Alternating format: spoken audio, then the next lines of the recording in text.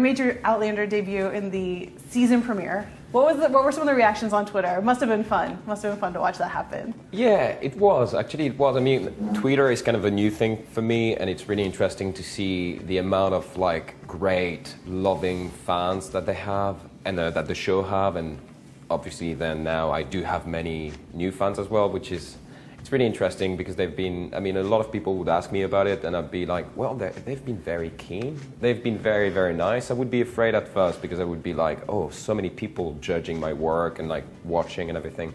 But truthfully, they've all been adorable and very encouraging.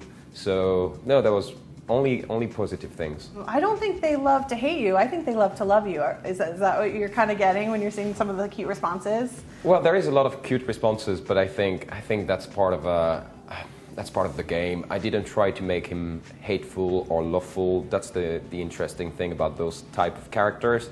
You don't have to overthink about, because as I said before, I don't see him as a villain or a baddie. I see him as a human being on the course for like a lot of different things, and so yeah, it's interesting because I guess a lot is related to like his physical aspect, and but wait for it. I'm pretty sure they're gonna hate him. You've already threatened Claire and Jamie. So do you think that if he had met her and she hadn't said that there was smallpox within the vicinity of a large crowd, if he just met her at a party, do you think they would have got on? Probably. I mean, I guess yes. I guess there is a connection between them. There is something happening. I don't want to say too much, but there is definitely something between him and her and Master Raymond that connects. There is something really like interesting about the black magic and about all those things.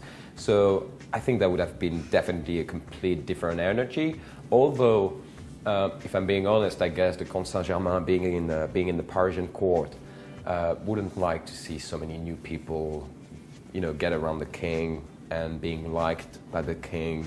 He's kind of like, I mean, he's striving to reach the top, and he's like thriving to be a sort of like, you know, big figure, and I guess that would have been probably a threat to see those two new people. But with what they've done, I mean, especially her, then it's like it all goes south. Like, I mean, she's been burning my boat. I mean, not her, but because of her, my boat burns, and it's heartbreaking. Yeah, and financially heartbreaking too. Yeah, especially for him. Mm-hmm. To me, as like that was the good connection to do. That was interesting for me as myself.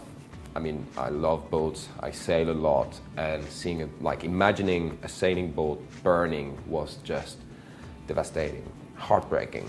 And for the character, yeah, he doesn't care about the smallpox. He doesn't care about his crew. He cares about the merchandise, and this huge amount of money burning is just too much for one man.